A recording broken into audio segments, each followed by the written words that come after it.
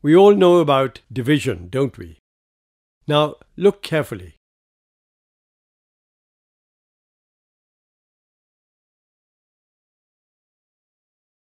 Seema has 2 apples of the same size with her. She wants to divide the apples to her 2 sons, Pawan and Prabin. How can she do that? Yes, she can give any of the 2 apples to Pawan and the remaining one to Prabin. And it is a fair division, isn't it? Now look here carefully.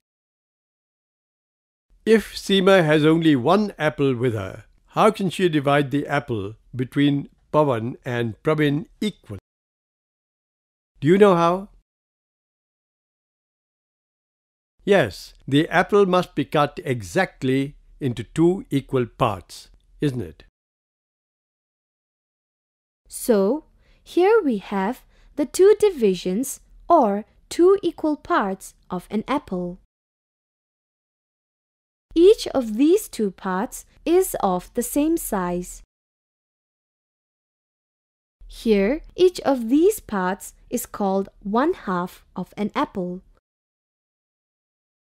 We can give any of these halves of the apple to Pawan and the remaining one to Prabin. Now look here carefully. How many parts of the apple do we have here? Yes, here we divided this apple into 2 equal parts. So here the total part of the apple is 2.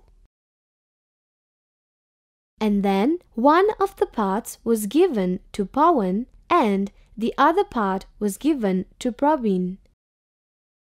So we can say that Pawan gets 1 part out of the 2 equal parts of the apple.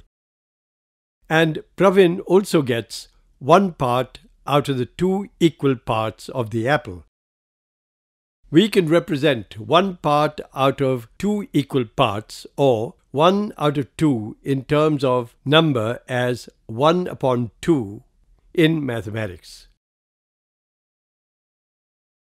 So, when we put 1/2 part and 1/2 part of an apple together, we get a whole part. This whole part is also represented by the number 1. So, the sum of 2 halves is always equal to 1. Here, in 1/2, the number 1 above the bar or line refers to the part of the apple that Pawan or Prabin gets. And the number 2 below the bar or line refers to the total number of parts of a whole apple. So, we can represent a certain part of an object out of the total parts in terms of number in mathematics. MiDas eCLASS Audiovisual Lessons for Nursery to Grade 10.